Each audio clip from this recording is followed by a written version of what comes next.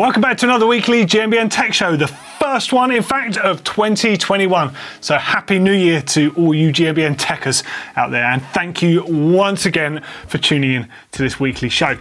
Now, coming up on this week's show, a little bit different to usual. The first one, a bit slow starting. We've only been at work for a day now here at GMBN Tech in 2021. We're going to look at some stuff we're looking forward to in 2021. Also, we're going to be looking at some of the tech trends, things you're going to notice happening a lot more this year in mountain biking. And also, we've got some great regulars from you lovely lot. Okay, so let's get 2021 kicked well and truly off on GMBN Tech. Yeah, it's crazy, isn't it? Brand new year. 2020 went by in a flash. It was the most bizarre year, I think, for all of us. Certainly so in the bike industry, where we missed out on all the great racing, all the great events around there. Don't get me wrong, there were some races, but they were definitely not what they would have been. Now, we missed out on a whole bunch of amazing tech shows and things to go to, so we are definitely going to be traveling a hell of a lot in 21, and I'm really excited about it. I feel like I've been let off the leads a bit here, so it's going to be an amazing year. So hopefully there's some of these events I'm going to read out that you might be interested in going to yourselves. Now, I'm going to start with the biggest and probably the one I enjoy the most. That's Sea Otter, the US Sea Otter, which is in Monterey. It's at Laguna Seca Raceway in California, and it's just an incredible event. It's a big outdoor expo, so there's some pictures whizzing past on screen at the moment. Now, it's normally around April, and it's moved back to the 20th to 23rd of May, so fingers crossed travel will open up, and I hope that there's going to be no extended sort of developments from the pandemic. So fingers crossed massively that this goes ahead. Honestly, it's the best place to see all the latest bike stuff. The bike industry flood there in their masses, but it's also a great public event because there's loads of competitions. You know, there's endurance racing, there's road racing, there's e-bike races, there's just everything going on. Of course, the classic slalom, the downhill. You can see your favourite pros racing. You can see the brand new kit on their bikes, and you can get all touchy-feely. Well, hopefully we can get all touchy-feely if the restrictions allow, with all of the latest tech. And we're going to be bringing you everything from there. I'm going to go and find all of the best tech and show you exactly what there is. It's just some clips flying by from previous Sea Otter events. Of course, we didn't get to go in 2020, so we're going to hit it hard in 21. That's the first one on the list, and the one I'm looking forward to probably the most as far as tech goes, but probably the most exciting event of the year, especially for all of us here at GMBN. It's got to be our own festival, the Global Bike Festival. Again, there's some shots flying past on screen. It's going to be held at Solbach. The dates are the 17th to the 20th of June.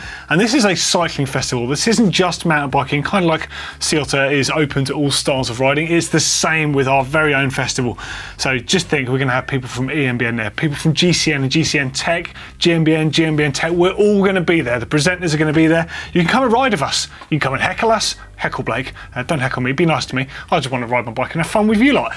Also, I'm going to be doing some clinics with Calvin Jones from Park Tool, some live demonstrations and stuff, some Q&As, some live ask shows. There's going to be pub quizzes, there's going to be parties in the evening, some on the top of the mountains, some down in the village. Yeah, I'm on the DJ bill, which I'm pretty happy about. I used to DJ quite a lot, and I haven't done for a few years now, so really excited about that. So the confirmed DJs from last year that have carried over include Rob the Bank, DJ Yoda, Crafty Cuts, the king of breaks from Brighton, DJ Yoda, obviously just said him, and the legendary Norman J MBE. Now, rumour has it, Norman J has a very large collection of rally choppers. He's quite into his bike, so I really hope I get to spend some time with him. I always used to go and see Norman J at the Good Time stand at Notting Hill Carnival. Got so many fond memories of so many great tunes playing there. So there's going to be a proper music festival vibe to this, like to our Global Bike Festival. Come ride with us in a day, learn about bikes, take part in competitions that are going on, road and off-road, pub quizzes, you name it, it is going off. So get involved with your tickets. There's details on the bottom of the screen right there, and we'll see you there. Next up is another Sea Otter event. So yes, you can go along and try the bikes out, you can race, take part, see everything, but this time in Europe. So if you don't want to make the massive trip over to the States for the big bad boy show, get yourselves to Girona in Spain. So this one is an amazing venue.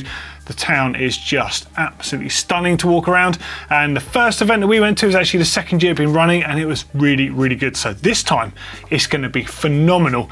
The dates for this one are the 24th to 26th of September, so it's got plenty of time for the world to get ready for it, and I reckon that this one is going to be a really special show.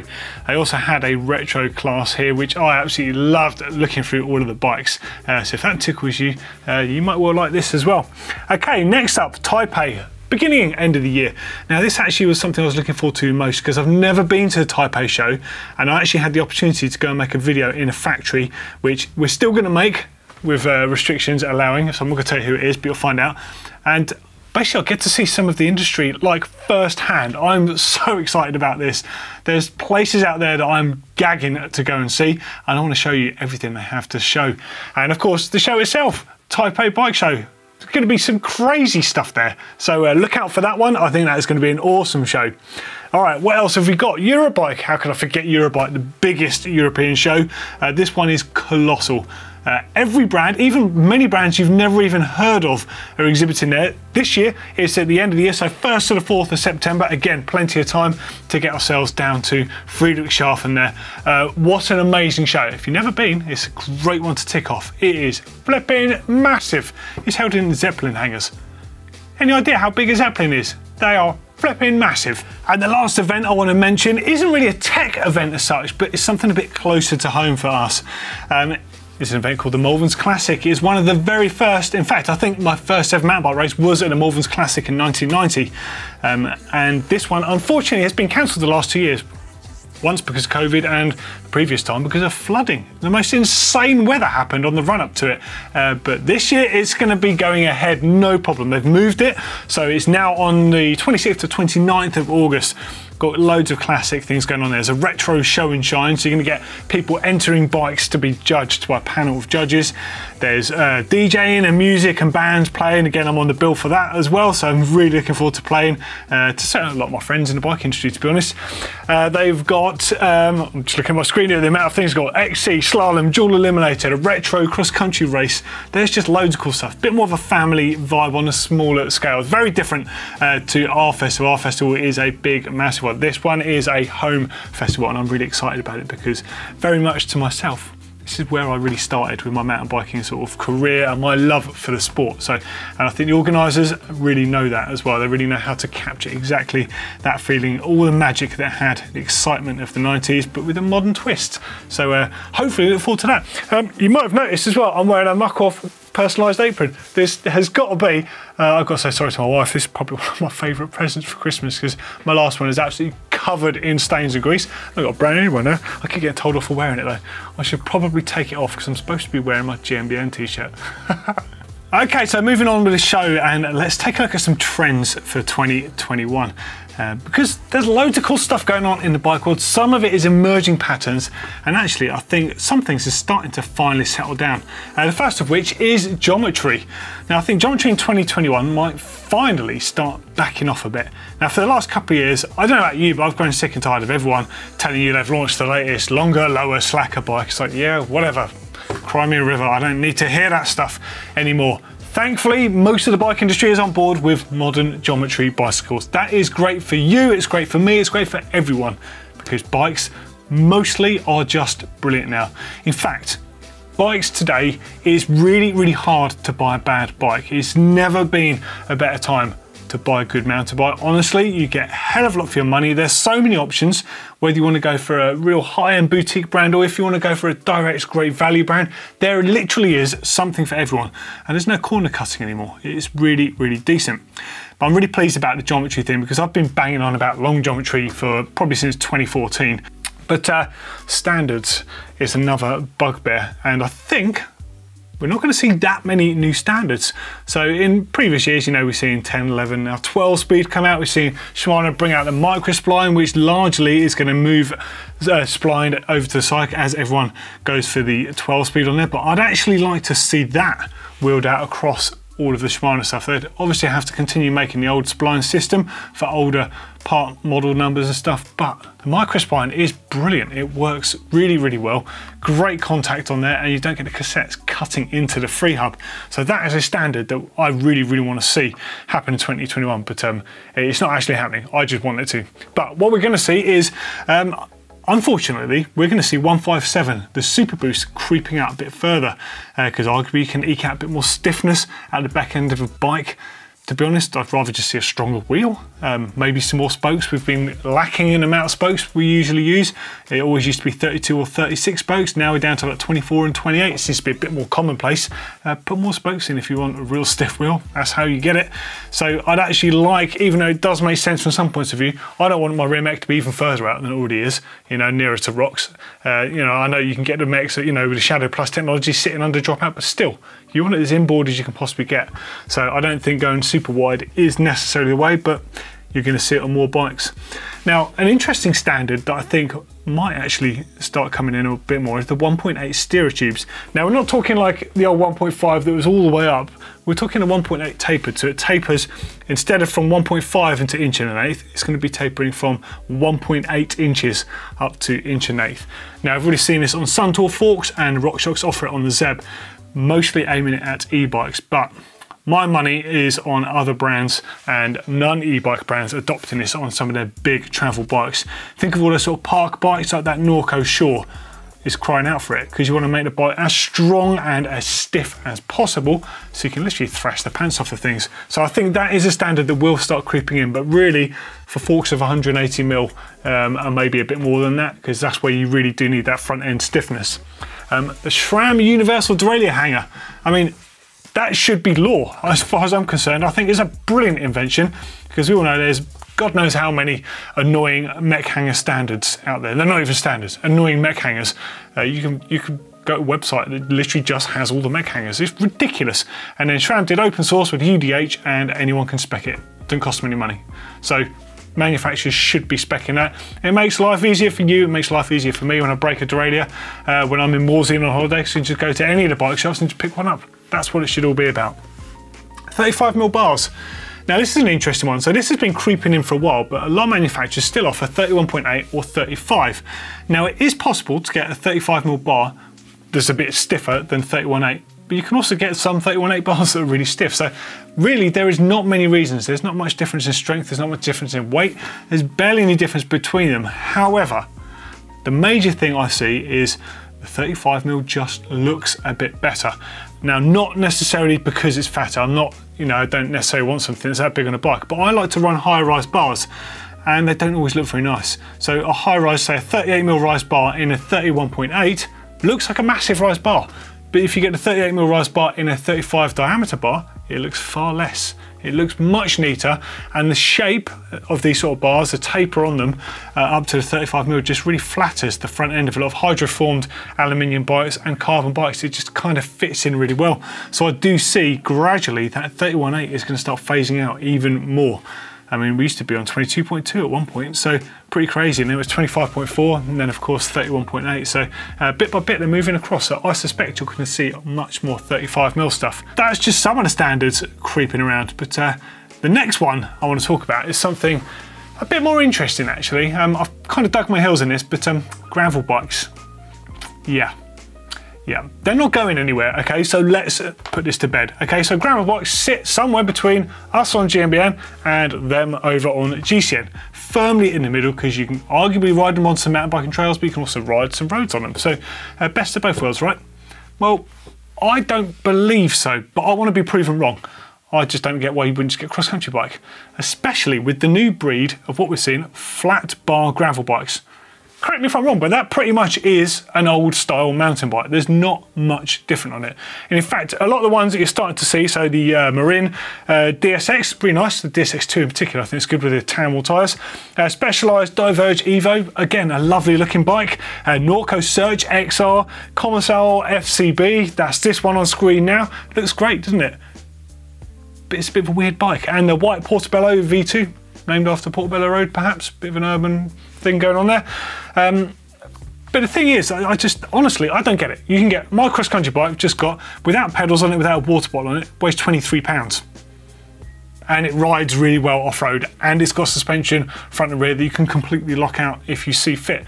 I'm going to use it for bike packing this year at some point. I might even be persuaded to do a race if I can get my arse in gear and get fit again. Just need some more saddle time to do that. But my point is, I want to go bike packing and stuff on a mountain bike because I don't want to be hampered back. And let's not forget, the position on mountain bikes is the most comfy one you can get, which is why you're starting to see the drop bar gravel bikes migrating into flat bar gravel bikes. And they're even talking about how the geometry, increasing the trail to make them a bit more stable at speed when you're riding them off-road. Get a mountain bike, surely. Okay, so food for thought there, but looking at the way things are going sensibly with gravel bikes, I think we are definitely going to do some stuff with them. And I think I really need to just get one, basically, and cut through all of it. And let's just see, all right, what is a gravel bike? What are they actually good for and what are they terrible for? And I'm going to put a mountain bike directly head to head with one, just so we can see just where that line actually is. And I think you'll find the mountain bike will come up trumps in more areas than the gravel bike. But hey, I'm willing to be wrong on this, but I definitely think that is something we're going to see happening this year. I think the next thing we're going to start seeing more of is tyre inserts, and I even suspect you're going to start seeing them spec'd on some bikes, and that's going to gradually filter down, just like you can have tubeless spec'd, but they won't necessarily be set up. I wouldn't be so surprised if you don't start seeing some bikes coming with them at some point. Now, the whole tubeless insert thing, we know about this, we know about moose and stuff that you get in the moto trials world. We've always seen that technology, and when it started filtering into mountain bikes, the initial ones that took off were things like Schwalbe Procore, which essentially was a tyre with an inner tube that you run at an insanely hard pressure inside your tyre. And the system worked brilliantly. However, it cost an absolute fortune and it could be really, really tricky to set up and nigh on impossible to remove a tyre sometimes. So not the ideal setup, but it paved the way for a whole bunch of different options, including Cushcore, Nukeproof Ard, Rimpact. There's loads out there. And you're definitely going to start seeing them across the board on more bikes. Gravel bikes, cross-country bikes, as well as the obvious trail and enduro style bikes. Now really, what is the advantage when you can just get tyres these days with sidewall protection? Well, you can achieve a very different feel. And in particular on the lightweight end, I actually see more of a benefit from running them than the out and out predictable ones running them on enduro bike to guarantee you to get to the end of the stage. On a cross country bike, for example, you can get nice thin tyres with some support on them that allow you to run lower pressures, but you can also get extremely lightweight tyres that one of the benefits is the weight for rolling resistance, but the other benefit is the feel of the tyre. You cannot beat the feel of a very supple tyre, the way it can conform and achieve grip. It feels very different to the same tyre in a different casing. Honestly, it's day and night, which is why I've actually started running the airliner system from Vittoria. So it's basically their take on an insert. Running those, well, just for a start on the rear. I did try it on the front, but I didn't find I needed to lower my pressures quite as much, but it made more of a difference on the rear of the bike. And I'm a convert now. It doesn't add much weight and it really does change the way the bike feels. So I do think you're going to start seeing more technology and more features coming from things like tyre inserts in 2021. It will also be really interesting with tyre inserts to see what pros are using them. Definitely suspect it's going to be another added thing on a pro bike check. Are you running inserts? Are you running them front and rear? And what pressures are you running with them? Just think what's happening in cross-country racing. Rims are getting bigger, tyres are getting bigger. We're going to get onto cross-country tech in a little while. But airliners and Nukeproof Ards and Cushcores and all those sorts of things, they are a great benefit. And definitely, if you've not considered them, check them out. Trail bikes. For 2021, the trail bike is going to be king. I've said this before, that shorter travel bikes can offer you more. And now that geometry has caught up, enabling all of those bikes with less travel to handle much more aggressive terrain should you want to ride it, there's almost no reason to not look at them as your major bike. If you can only have one, these are the types of bike that you want. Something with around 140mm travel if you've got 27.5-inch wheels, or 130mm travel with 29-inch wheels. You can get them pretty rowdy geometry, pretty slack, slack at the front, steep in the middle there, or you can get a bit more traditional, something a bit whippier to give you the kind of ride that you might be looking for. Now, there's a few options buzzing up on screen of great examples. So Nukeproof Reactor, I'm obviously going to say that because I ride one.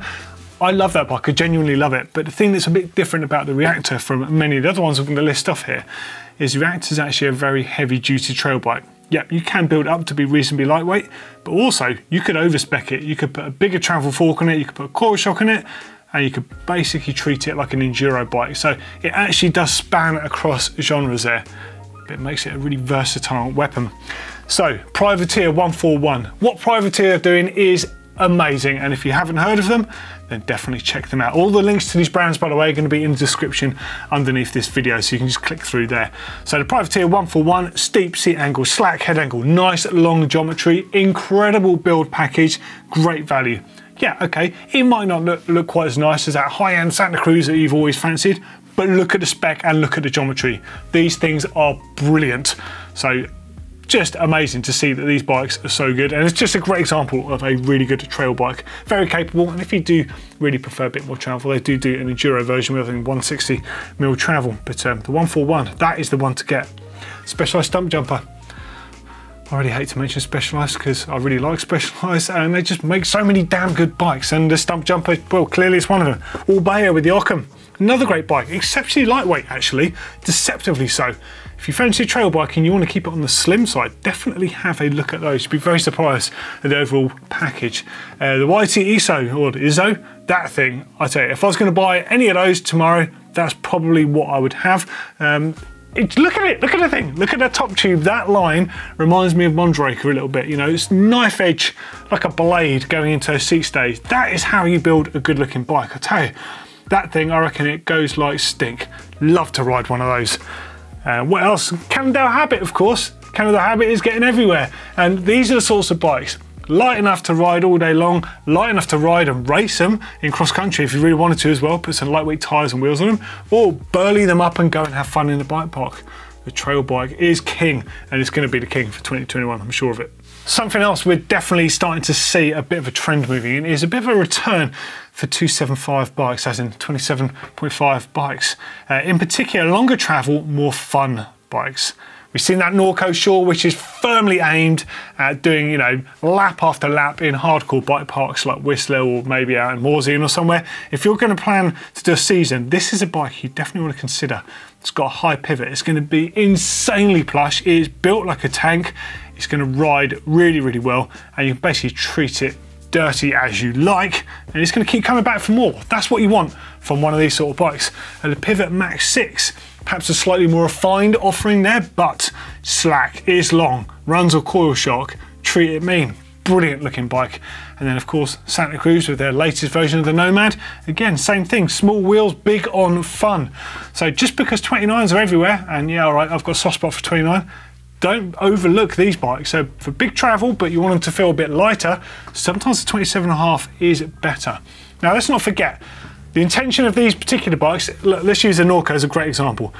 The intention of that in a bike park, think of the weight of the wheels that you might need for a 29 version of the same bike. You'll need downhill tyres definitely to cope with what that bike could do, and you'll need bigger, heavier wheels. That means the whole thing might not feel as lively. Yeah, it will go like a train through braking bumps and through the rough stuff. But if you're the sort of rider who just wants to hit Dirt Merchant and D1 and trails like that and just get loads of air and hang the bike out, then you don't always want that feeling of the 29-inch wheels. You want the bike to feel a bit lighter. If that's you, then you want to be looking at 27.5 bikes, and well, they're not going away, and there's a bit of an influx of them coming back, so keep an eye out for new ones in 2021. More XC tech. There's going to be loads of development in XC. It's pretty much the only part of mountain biking that we've not seen radical changes, but there have been some incremental changes being wheeled out that you're starting to see. Now, for example, I've got pretty wide rims on my cross-country bike. They're E13 XCX, 28mm. Now, some people look at them and think, flipping it, they are massive for an XC rim, but don't forget DT are making 30mm rims, and there's other brands out there pushing the 30mm thing. We've seen Nino Schurter race 30mm to great success with larger volume tyres. It's coming, trust me. All of the tyre brands are all going to be offering slightly bigger, more bulbous tyres for cross-country to lower that pressure and basically increase how fast you can roll on a multitude of terrain.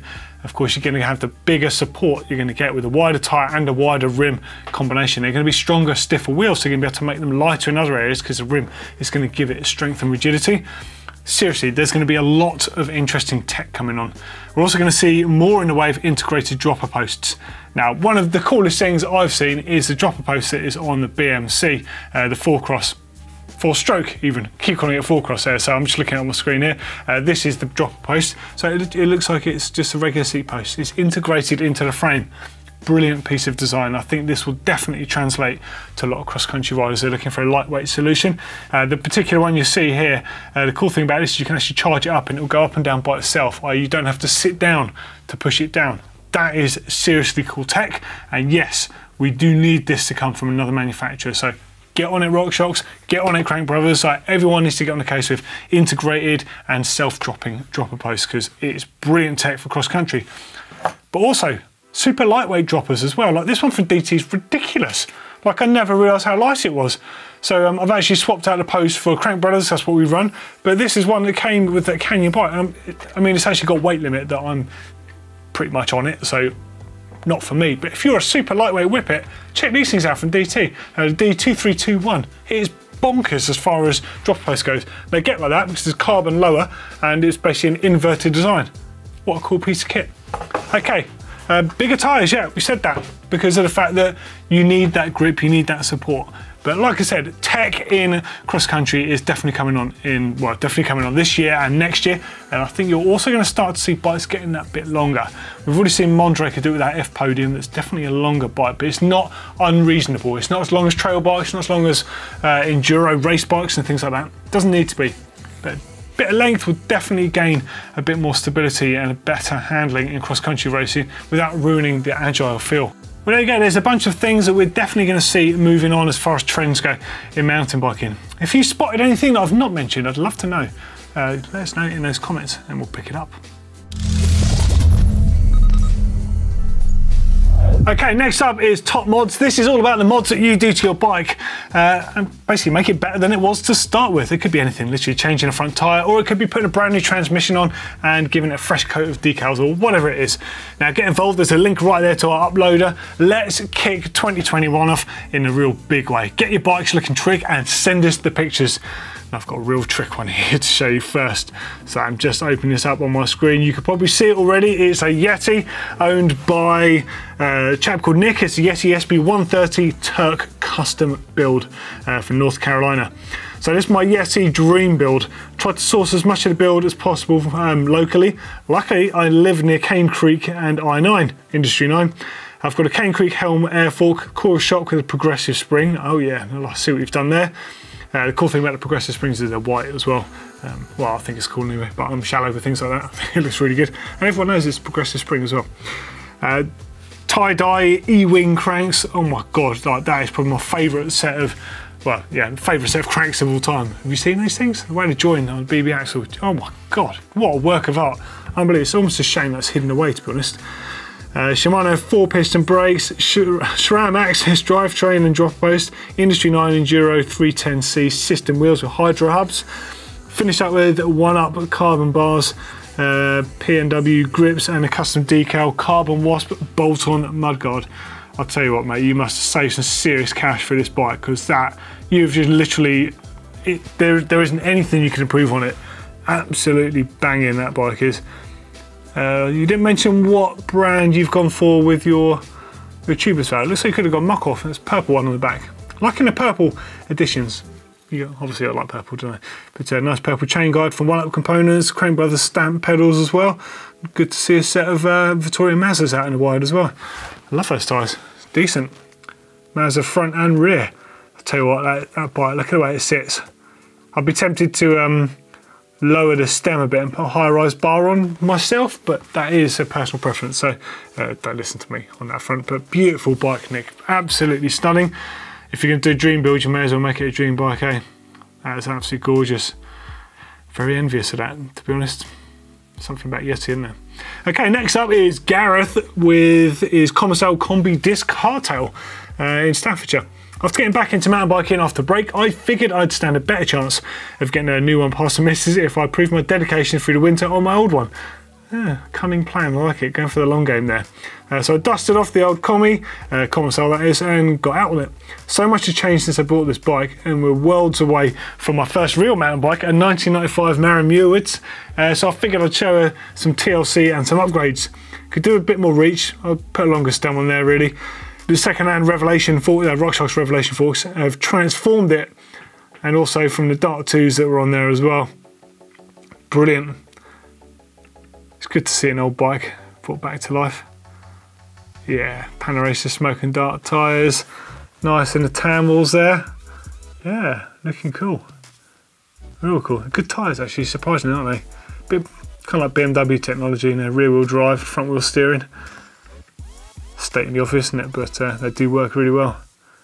Mate, it looks great. It cleans up a treat as well. But I think you've almost shot yourself in the foot there. You've done such a good job of it.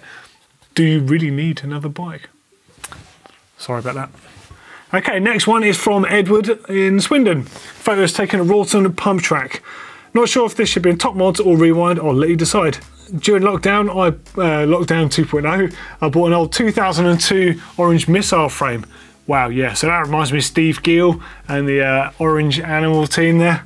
Rad looking bike. Yeah, look at that box section tubing on the back end there. And a big, just trademark orange front end with those massive welds. I mean, it's funny, they look so overbuilt, but actually really quite lightweight. Bike looks rad. The original pike fork, the U-turns, really pleased to see that. I can't see if you've got the air or the coil ones. I've had one of each over the years. That fork was phenomenal. So far ahead of its time. You could adjust the travel by turning a dial, I think from like 120 to 150 or something like that. But phenomenal being able to have that fork and literally screw it up and down. They work so well, so active. Brilliant, brilliant stuff. So you've got the pike forks, Hope hubs on Mavic 521 rims, classy. 1x10 setup using a Shimano Z rear mech, needed the clutch.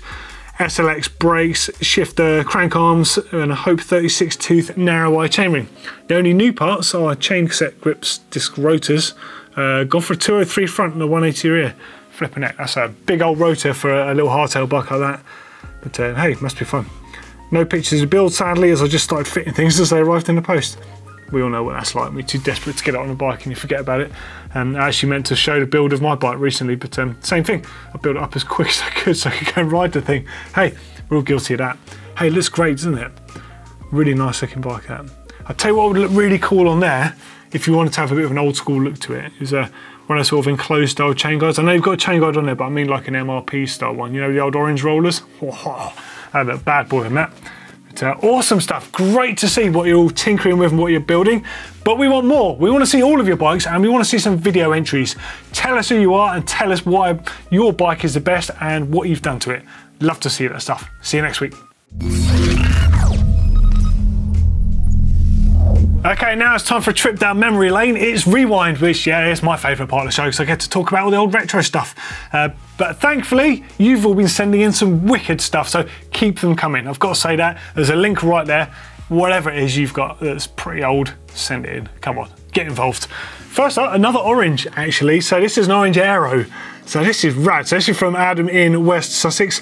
I had an Aero as my second proper mountain bike many years ago. Ended up selling it as I didn't have room for multiple bikes. Now also, I've always wanted another one and I found this one on eBay. So I started chatting to the owner, found he's much like me, he's built it off the back of a student loan. So basically sent the bike back to Orange, got it rebuilt, and they actually sort of took some of the rough areas of paint off it and then repainted it in an epic shade of purple. Wow, so it was like almost like a navy shade to start with, and you've gone for this purple, which just looks amazing, doesn't it? That kind of reminds me of the purple, like the old pace bikes used to come in. And then you've gone for the tan wheel tyres, so it's kind of funny, you've made it look more retro, but somehow more modern at the same time. Rebuilt the Hope DH4 brakes, nice. I love seeing the fact that you've actually done all this stuff yourself here. Found some 26-inch skin wheel tyres from Spain, yeah, Nobby Nicks. Mate, it looks rad with a Marzocchi fork on the front, what looks like an Azonic stem, or a version of a stem that's very like an Azonic. Hope caliper, you can't beat that for that era bike. They just look brilliant. I love the fact you rebuilt that as well. Very cool. It might be an Amoeba stem actually. That was a brand you'd get if you couldn't afford the Azonic one. I'd know because I had a couple. Couldn't afford the Azonic ones back then. It cost a fortune. But 26 ain't dead. Hey, I like that chainstay guard. Where'd you get that from? Let us know in the comments if you're watching this. That's really cool. We need one of those saying 27.5 ain't dead now though, don't we? Unfortunately. Purple pedals from DMR, so you've got the nylon pedals there. Not the pro ones, mind, but still very good pedals. There's a Nobby Nicks. There's a caliper stripped open again. Chris King headset. Oh. And a trademark orange badge on the head tube there. I think that's one of the coolest head tube badges actually. In fact, there's an idea. What bike has got the coolest head tube badge on it. I'd love to know what you think, because I've got a bike with a head tube badge I'm pretty sure can't be beaten, but definitely let us know what the coolest ones are and we'll pick it up as a topic. We'll dig out some real cool looking bikes. But yeah, that's a rad one. It's definitely a contender, the orange one, that's for sure. Nice to see the blanking bolts there on the cantilever bosses out back. That paint finish is incredible, isn't it? Really, really good. I bet it's thick paint as well, knowing those guys. Yeah, there's that Marzocchi bomber. Rad. Painted that up as well. So good. Love it. Stripped it down. There's a core springs. Bomber 2001 decal kit. Seriously, like, great job. Okay, next one. Oh my God, we've got San Andreas in the house. So from Adam in Newcastle upon Tyne. I still own this bike, ready for rebuild. Built it myself back in the day. I'll try and remember what was on it. Originally I had the Z1s until I changed for the Fox Vanilla. Race face post and stem, Mavic D521s on Hope bulb hubs. Yeah, I had big uns and my friend got the bulbs, which I think came out just after them, which were much lighter and actually looked a lot cooler. The big uns look kind of a bit overkill. But hey, both very cool hubs. Hope C2, so they did O2 and C2s. I think I had O2s actually. I was going to say I had C2s. C2s ones had the dials on the top, haven't they? So you changed the pad contacts. Yeah, Pro Taper bars from Answer, DMR saddle, various chain sets over the years. The bike's so small compared to my current 29, I bet, but it looks rude still, doesn't it? Such a cool frame layout. Now, I don't know, maybe it is just that it's old, or you've put a longer shock in it. It looks like the bottom bracket's a bit high in it, but hey, it might just be the geometry from bikes back then. Nice to see the X-Lite decal on the effective top tube or the seat mast there. Most of you will know X-Lite is Muck-Off these days. Muck-Off was a product made by X-Lite and it was so popular they basically made it into the major brand. That in itself is a very cool story. I'd love to delve into that a bit more for you at some point. Yeah, and there's a frame on the wall. So it's crazy to think that the first incarnation of the San Andreas frame was around, I think in like 92 or something. So it's crazy old, and it had inverted fork, the mountain cycle suspender, and had their own Pro Stop disc brakes, which had floating disc rotors that you see in the motorcycle world, and there were hydraulic calipers and cable actuators, so you could use your regular brake levers, like, I don't know, Shimano LX or something, with an inner cable actuating them. And that, you know, they did a full suspension bike with hydraulic disc brakes and floating rotors when everyone else hadn't even got as far as front suspension forks. Insane. Absolutely insane. Rob Reisinger, I think, was the designer behind that brand. Amazing stuff. Truly amazing. In fact, I know a few people who've got these. I'm going to do a bike check on one because it's such an interesting bike with such amazing tech. Yeah, so more on that soon. Okay, so pretty much near the end of the show. Bit of an odd one this week, I'm sure, but hey, straight back after Christmas and New Year. So we want to get bedded in nicely. Next week's going to be straight back in with all the latest news, all the latest tech that we've been saving up for a big bumper show. But hopefully you enjoyed this show. Let us know what you think in the comments underneath, as always, and please do continue to send in your rewinds, your top mods and your bike cave entries. Now I really want to start seeing some video clips from you all, as well as just the photos. It's nice to know who you all are. Get involved, get your iPhone out, do a bit of selfie filming and send it in to the addresses that are on screen there. And until next time, see you later. Ta-ra.